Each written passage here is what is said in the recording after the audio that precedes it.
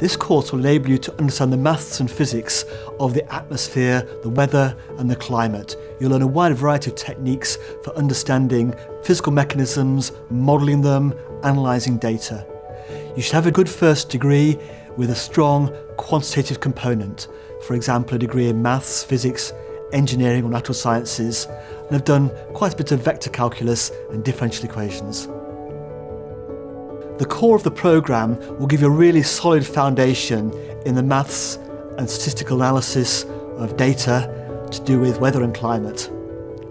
With that, you can do a wide variety of options to shape the programme to your interests and ambitions, for example on the applied maths side or on the statistics side, or even do modules in policy.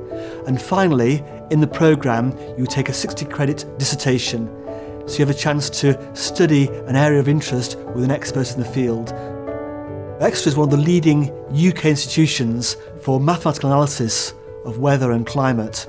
We've got scientists who are part funded by the Met Office. We've also got scientists who are leading authors on the Intergovernmental Panel on Climate Change reports, who are top international experts on climate change and how to tackle it.